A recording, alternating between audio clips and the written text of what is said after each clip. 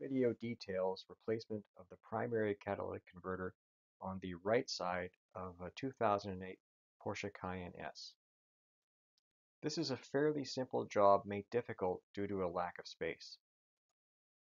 My major concern prior to undertaking the procedure was if something happened to the studs that come off the exhaust manifold, it would present a very difficult situation because there's really no room to work in there to remove them, so it might actually end up involving an engine out procedure, which I wasn't looking forward to or really prepared to do.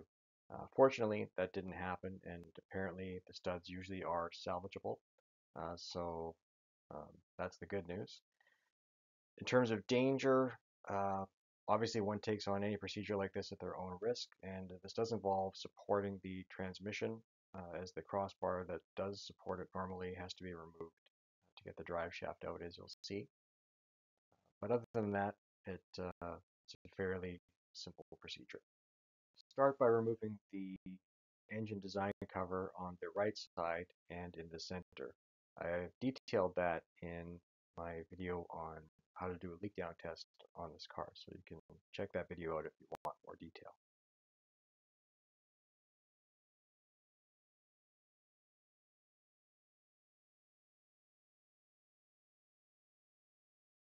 Next, place the car in neutral so that the drive shaft will be turnable once the car is lifted into the air.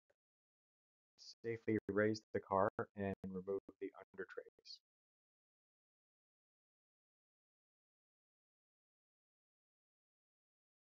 With the car lifted and the belly pans off, we can see what's called the transverse strut running along across the car. Its function essentially is to provide attachment points for the under trays to be screwed to. So we need to remove that. The transverse strut involves removing one nut on each end.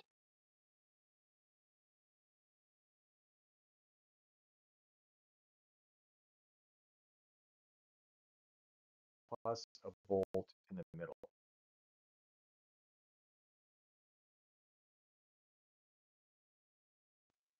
In my case, this nut was preventing the bracket from coming out, so I had to remove it.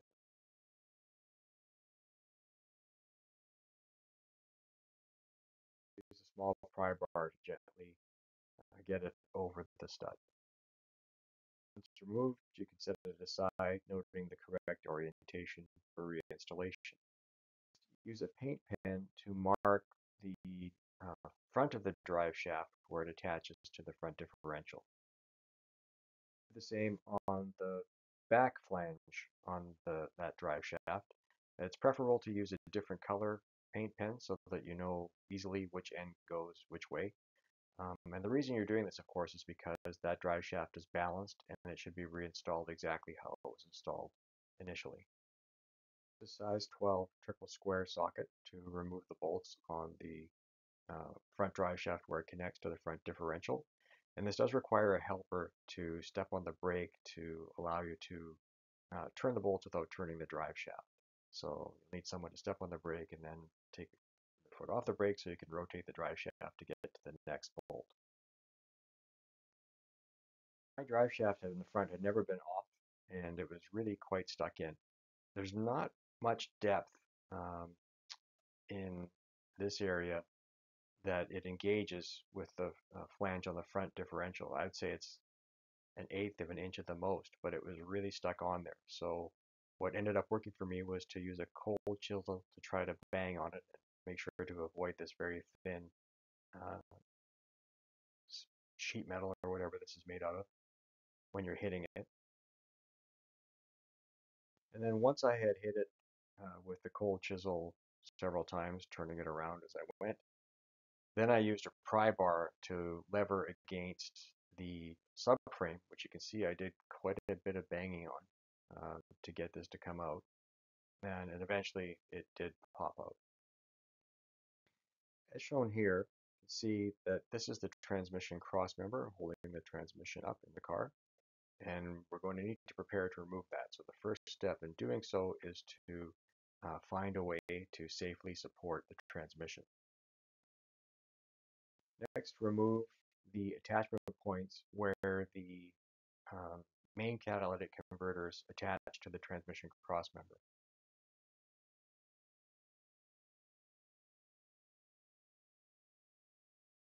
Note that both sides main catalytic converter is attached to the transmission crossmember. So even though we're just replacing one side's primary catalytic converter, we need to remove the attachment points on the transmission crossmember for both sides catalytic converters. With the transmission supported and the main catalytic converters connection points to the transmission crossmember are disconnected, then you can disconnect the transmission crossmember from the transmission itself by removing the two bolts shown in this image.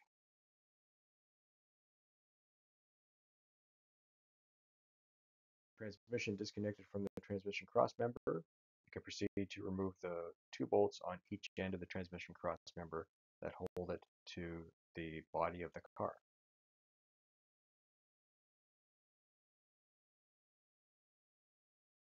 Transmission crossmember aside. As with the front side of the drive shaft, now you can remove the bolts with the size 12 triple square socket from the rear side of the drive shaft. The rear side of this front drive shaft just came off on its own without me having to bang on it at all. I think because it had been disconnected once before. So now with the drive shaft disconnected, you can easily wiggle it out of place and set it aside. I was at it, I used a little bit of Scotch-Brite to clean up the mating surface on both ends, and then blew the dust off, setting it aside. Next, loosen the nuts on the exhaust pipe connecting clamp that holds the main catalytic converter to the um, exhaust pipe that then goes to the muffler. I don't think mine had ever been removed. The nuts were really crusty, and so were the threads on the bolts on top. So I replaced those, as you're going to see in a little bit. The hardware loosened or removed, then you can slide the clamp towards the back of the car, towards the muffler, so that then the primary catalytic converter pipe is disengaged from the muffler section. There are a couple of more bolts holding a bracket from the main catalytic converter to the body that need to be removed next.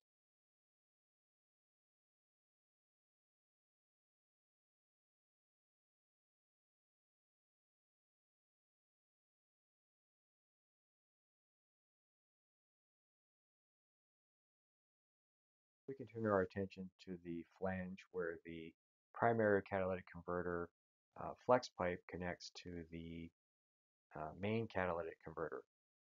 It's held on by three nuts with studs that come from the main catalytic converter side. It's difficult to get a wrench to fit in here, and also one that's small enough to fit, but with also enough leverage. So you can see in this image what I did is use a 3/8 inch, I believe it was, ratchet, and then use a ring spanner wrench to give myself some more leverage to get the nuts off. The nuts on my car had never been off before. They were quite corroded, and I couldn't get a socket to sit correctly on them at all. So I ended up using a nut remover, which I'll show you an image of in a second, to actually get a grip on the nuts. And the nuts just ended up snapping off, but the nut remover worked really well. What the nut remover looked like, and you can see in my hand that the nut with stud just snapped off. It didn't take much effort to have it do that. So that's kind of an expectation for this job if it's never been off the car before. The reason I was replacing the primary catalytic converter is because there was an exhaust leak coming from somewhere. I wonder where. With the main catalytic converter disconnected from the primary cat and removed, it's probably a good idea for safety purposes at this time to temporarily reinstall the transmission crossmember using the old hardware. The flange for the primary catalytic converter stayed connected to the main catalytic converter flange because the leak was so bad at the flex pipe that it just disintegrated with movement. So the next step is to get these studs out. and that requires use of an air hammer. So with a little bit of air hammering, the flange for the primary catalytic converter fell off quite easily. And then the hard part was getting the studs removed from the main catalytic converter. With the gasket that sits between the two flanges removed, you can see there's quite a bit of stud sticking out, and air hammering on the stud in this way essentially, I mean, it sort of worked, but it was really mushrooming the studs. So a better method is as follows. To cut the studs off flat, and then try to air hammer them out. And if, as in my case, that still don't want to come out, then you need to use a heat source to heat them up cherry red and then air hammer them out. But with a main catalytic converter that can then be reinstalled once you've replaced the primary catalytic converter. So here we're looking up from the right wheel well behind the right front axle up onto the differential. And you can see the primary catalytic converter attached to the exhaust manifold here, and I've sprayed some penetrant on it to try to let it soak in for removal. Now there's this heat shield that needs to be removed on top of the differential, so that's the next step, is to remove the screws and remove that heat shield. What the heat shield looks like upon removal, you can see there are 3 screws or bolts that hold it on. I think they're 10mm headed bolts. Also note that there is a little hook here to hold a wire loom, and that just pops off as shown in the next image, like so. Here you can see that this is the primary catalytic converter looking up from the back side, and you can see the oxygen sensor exiting from the primary catalytic converter, and it has 2 actual attachment points, these little plastic things that hold the wire in place, one here and one further up the line right there. So you need to unclip these plastic things, just get your finger behind this little edge here and pop it open to free the wire for the catalytic converter from both of these little plastic brackets.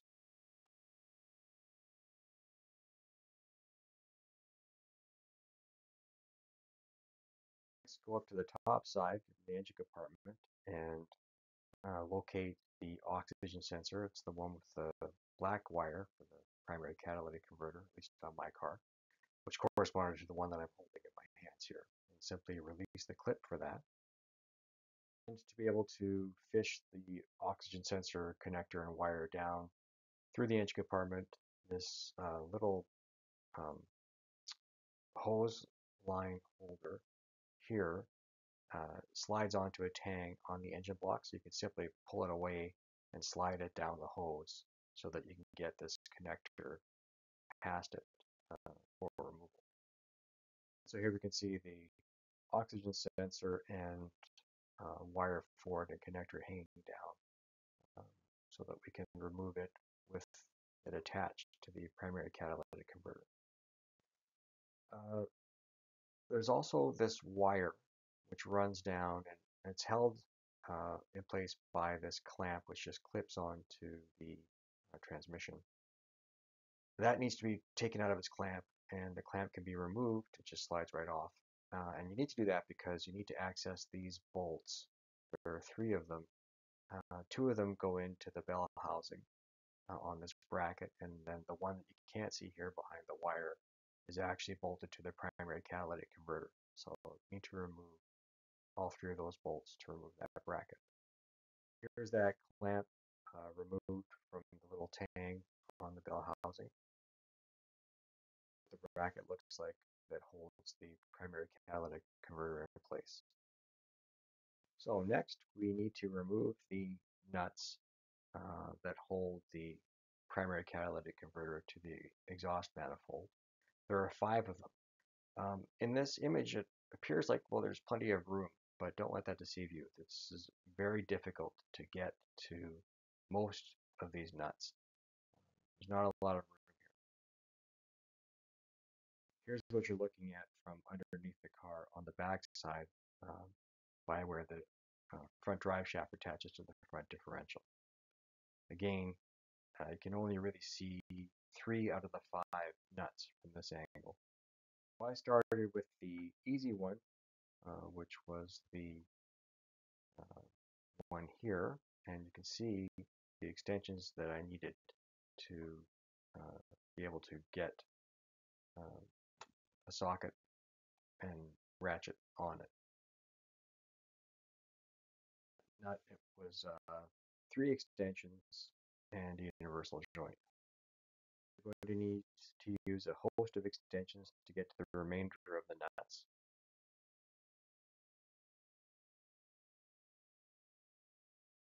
Say I was able to get this nut loosened with the extensions and the leverage that I had doing it that way, then I was able to remove it the rest of the way with this ratchet in this position. Here you can see the extension setup I had to use to get to, I believe this is the topmost nut, and you can see I've got a few extensions going before I get to the universal joint, and there'd be a couple probably after that. And also note that I used a piece of 2x4 so that the extensions wouldn't wobble around, to give them some support, stiffen them up a bit. And also you can see here I've got a cheater bar on top of the ratchet to give me enough leverage to actually have enough power through all of this to get the nut to turn. That's the extension going to the nut that I was just turning with all those extensions. Now this is the last nut that I removed, and it was by far the most difficult. And this is the best picture I could get, and this picture represents the best view I could get, not just limited by being able to get my phone camera in there, but this is all I could see at the best of times when looking at it. So this is on the upper left side next to the engine, and that's really all you have to work with. It required holding the light up high enough to be able to get light to shine down on it to even be able to see it. So again, I have my block of wood here to protect the heat shielding and also give me something to lever against to create some sort of rigidity with all of these extensions required to reach that nut. Just another angle of the setup to get at that nut. And as shown here, there is just enough room to get an extension between the primary cat, sort of above it, and around above this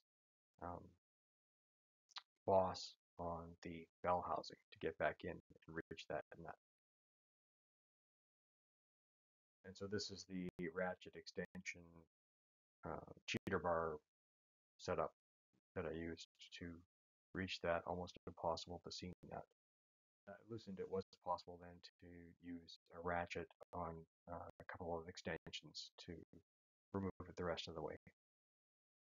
Pull the nuts out, you can then finally remove the primary catalytic converter. Remove the gasket that sits between the exhaust manifold and the primary catalytic converter. And this is what you're left with, hopefully, and I say hopefully because hopefully the studs attached to the exhaust manifold are salvageable for reuse, because if they're damaged or break off, maybe you have a tool that I don't have that can reach into here, but any air hammer with extension would be almost impossible to control it, not have it go flying all over the place to be able to pound these out. So I wish anyone luck that has to deal with a broken stud, but apparently they don't often break. They're usually reusable. So hopefully that's the case for everyone watching this. Next that I did was to use a proper thread chaser to chase the threads on all of these studs. The threads were corroded enough that I wasn't able to turn the thread chasing nut strictly by hand once I got it started. I did need to use a socket to run it all the way in and out on each stud. That left side stud that's mostly hidden, there wasn't enough room to use my screwdriver, the short little screwdriver that I showed you in the last image, to run the thread chaser on. I had to use a socket. There just simply is so little room here. Threads chased and ready for installation. Now you can turn your attention to the primary catalytic converter. So here we have the original catalytic converter. See again where the flange just broke off. It was so weak. That's obviously where the exhaust was leaking from. And the replacement catalytic converter, I ordered this from a place called Muffler Express, which is in Ontario, Canada. And it seemed like a pretty good product to me. It's not identical to the original. There's a little bit of a difference in the flange, but it's just cosmetic thing. Slight difference in the length of the flex pipe, but essentially the same thing by looks, at least to me. And I'm quite happy with it. Looks are deceiving when I set them side by side like this. They look fairly similar in this image, but in real life, when I was looking at them, it didn't really look like it was the same length. But it turned out that it was a good fit, as I'll show you in a minute. Because the original catalytic converter was good still, it's just a matter of the flex pipe weld having disintegrated over time. I decided to make this little jig setup based on the new one, so that I could put the original one back into it and get a new flex pipe welded in. I did actually go to a speed shop to see if they could get me the appropriate size flex pipe, and they couldn't. So maybe someday I'll come across the right one and be able to get that TIG welded in to have a spare in case this one wears out on me. Original primary catalytic converter into the jig, and you can see that they do fit exactly the same. So here we have most of the parts that I replaced as part of this job. So the new primary catalytic converter, new gaskets. This gasket comes with the one that attaches to the main catalytic converter from the primary catalytic converter, and that comes with the primary catalytic converter as well as some bolts for that connection where the studs were there. I actually ordered new ones from Porsche for those anyway. Also from Porsche, a new gasket where the exhaust manifold attaches to the primary catalytic converter, new bolts for the transmission cross member, attachment to the body, also new bolts for the transmission cross member attaching to the transmission, a new bolt for where the primary cat attaches to that bracket right there, and new bolts for both ends of the drive shaft, as well as new copper nuts for the primary catalytic converter to main catalytic converter connection. I ordered enough for both sides in case I needed to do the other side too, which I didn't, but I'll have in case I need to do that in the future. And also the exhaust clamp where the main catalytic converter connects to the exhaust pipe going to the muffler. That one I just used bolts that I had. I didn't have the correct ones, but Porsche doesn't sell those bolts separately, so you have to buy the whole clamp, and it's fairly expensive. So I just ended up using some nuts and bolts I had, and they worked just fine. But they're not pictured here. We'll see those in a bit. And finally, the oxygen sensor I replaced. As part of the warranty for this new catalytic converter, it requires a new oxygen sensor to be installed.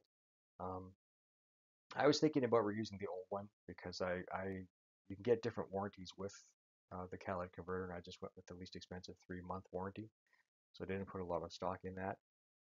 But I took the old oxygen sensor out and showed it to someone I know who's in the exhaust business, and he said the threads had some corrosion on them, and if it was him, he wouldn't install it. He would just get a new one. So that convinced me to bite the bullet. They're very expensive, almost as expensive as this catalytic converter, but it seemed like the right thing to do, so I went that direction. Before putting the new primary catalytic converter in place, I did a little bit of cleanup, so I used Scotch-Brite on the flange on the differential, both ends, and then I used some acetone on a clean shop towel to clean them up. I used acetone and a clean shop towel to clean the mating surface at the exhaust manifold. Next, I installed the new oxygen sensor into the primary catalytic converter. And note that it comes, at least the one I purchased from Porsche did, with silver anti-seize already in the threads.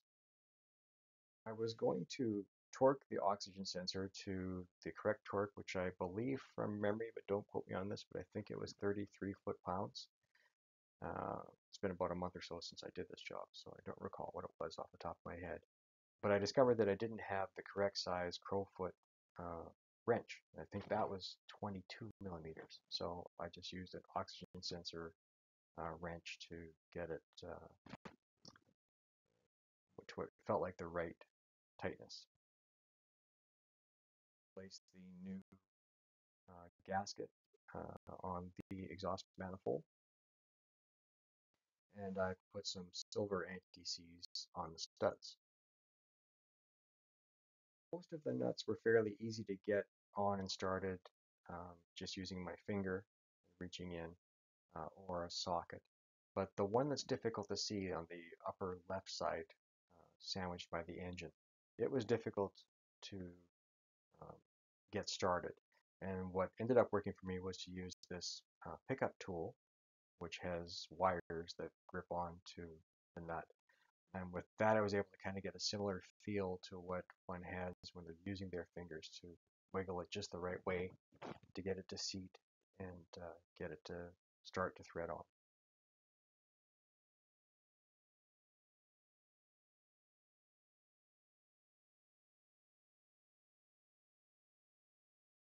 With the nuts on but not torqued down yet, I put the bracket that connects to the primary catalytic converter in place just to see how it would fit, because this is an aftermarket um, primary catalytic converter, so I just wanted to make sure that it would fit as the OE one does. Actually, this is the only slight problem with the aftermarket CAT. It didn't line up with this bracket perfectly.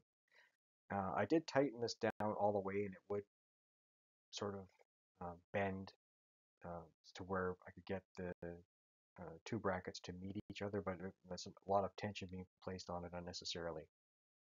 So here you can't see that in fact they will meet together, but you can almost kind of see the bracket bending. I think it's just placing too much unnecessary tension on these two brackets to do it this way. So you'll see my solution to that in a little bit. Before torquing the primary catalytic converter, I fished the oxygen sensor wire up into the engine compartment, just in case for some reason there was some kind of glitch and I needed to remove the primary catalytic converter. So, and once again, the pickup tool was what came in super handy for getting it fished up through the engine compartment, beside the engine up into the engine compartment, because it was just flexible enough and also at the same time just stiff enough to be able to push it up by myself. So once you're able to get a hold of it on the top side, then you can install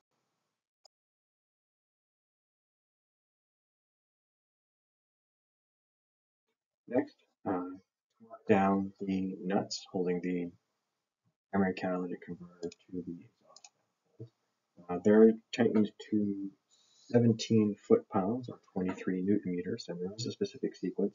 Start with the one that we can't see in this image and that you can barely see in real life, stuck on the other side of the primary cat over there.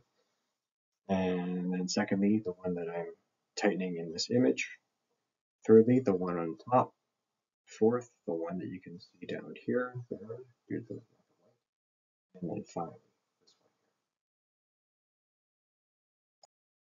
one. My solution for the two brackets not lining up very well in the primary cat and the one that attached to the bell housing was to simply use some fender washers to take up the extra slack.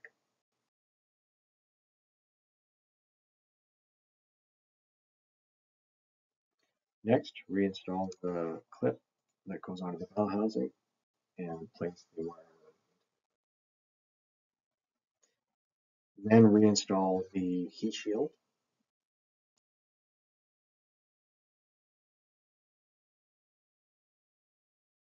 Then clip back onto the heat shield and place the wiring into the clip.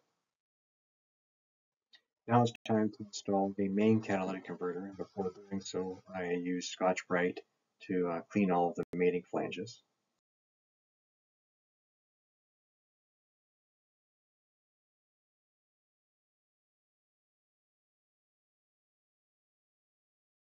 Then I put the main catalytic converter into place and held it with one of the bolts, the bracket that holds it to the side of the frame of the car. Then slide the gasket between the primary catalytic converter and the main catalytic converter, and loosely install the new bolts and nuts where the studs and original nuts once were. I wasn't able with this one to get the bolt head to sit on this end and the nut on the other end, so this one had to be reversed, unlike the other two. With the main cat attached to the primary cat at the front, with the bolts just loose, then you can reattach the main cat to the exhaust at the back end, and also attach the bracket to the frame of the car for the main catalytic converter.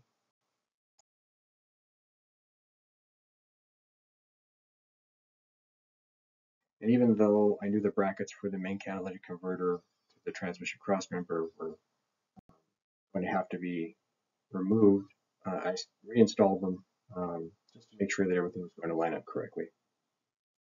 Next, I tightened down the bolts that I replaced on the flange that connects the two pieces of exhaust pipe together at the back, and had to use a wrench on top. Normally it's a carriage style bolt, so you don't have to counter hold it. I replaced that with just some bolts that I had required getting a wrench on top to hold it in place, but it worked fine. Next, torque the nuts between the primary and main catalytic converter to 17 foot-pounds. I was only able to get my torque wrench on one of those nuts as shown previously, so for the other two, I had to just estimate them.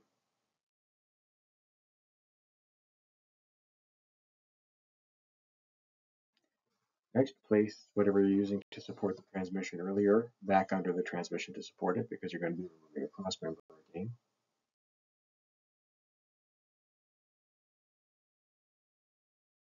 Now put the front drive shaft in place, ensuring to attach it correct end to correct end, and also lining up the paint marks.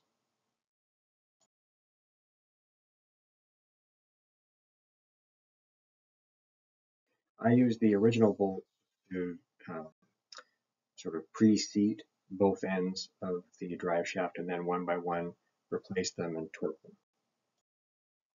Then torque the front drive shaft bolts on both ends, and the sequence, it's a two-stage torque sequence for these bolts.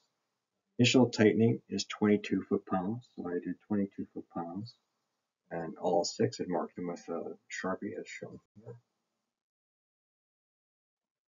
And then an additional 90 degrees, and I indicated that with a paint pen.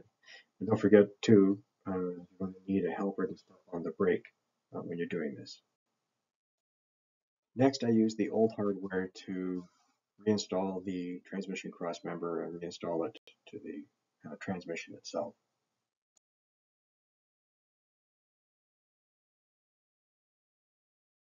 Then I made sure the main catalytic converter brackets lined up correctly with the transmission crossmember.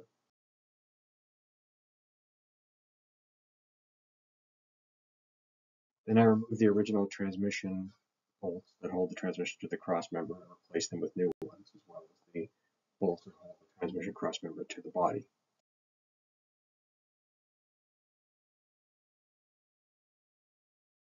For the two bolts, that go from the transmission crossmember into the transmission support, as well as the 4 bolts that hold the transmission crossmember to the body. There's a 2-step tightening torquing sequence, and that is 37 foot-pounds followed by 90 degrees. So I would torque them to 37 foot-pounds and indicate it with a Sharpie mark, and then add the 90 degrees, and I could check my Sharpie mark to make sure it was indeed 90 degrees.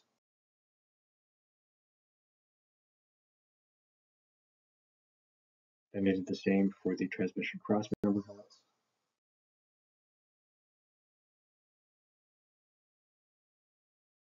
Next, I tightened all the screws that hold the main catalytic converter to the transmission crossmember and body. And don't forget that there's also a bracket that goes to the crossmember from the left side, main catalytic converter. And those all get torqued to 17 foot-pounds.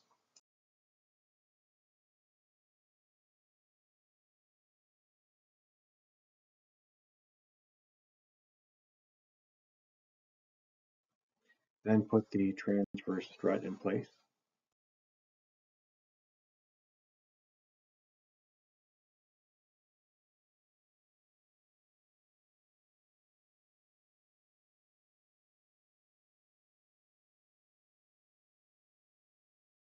Install the bolt that goes in the middle. Note that the bolt and washer come up from the bottom side.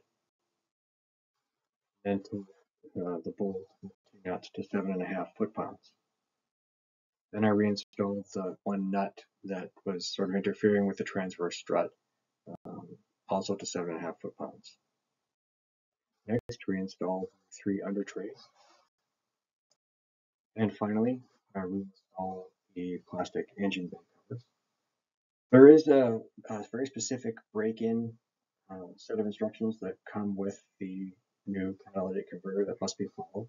I don't have it with me right now, but it's, like I said, it comes with the new catalytic converter. It was something like turn on the engine, don't step on the gas for a certain period of time. I forget how long it was. And then I think it was maybe 2 minutes. Then raise the throttle to something like 2,500 RPM and hold it there for 5 minutes. Again, this is just from a month ago. I haven't thought about it since. I'm a little off on that, but you can read the instructions when you get it. And then I noticed that for about the last month, or for the first 3 weeks or so of driving, there was a fair amount of white smoke coming out of the exhaust pipes. And that's normal as the catalytic converter is breaking. It's also a little bit smelly. But now it's pretty much back to normal. It sounds the same as it did before. It was running great. So hopefully this helps if you need to do this job. It is a little daunting when in pictures it looks one way, but when you're actually looking at it and see how little space there is to work with in there, extensions are your friend, and just hope that the studs on the exhaust manifold are okay. Good luck.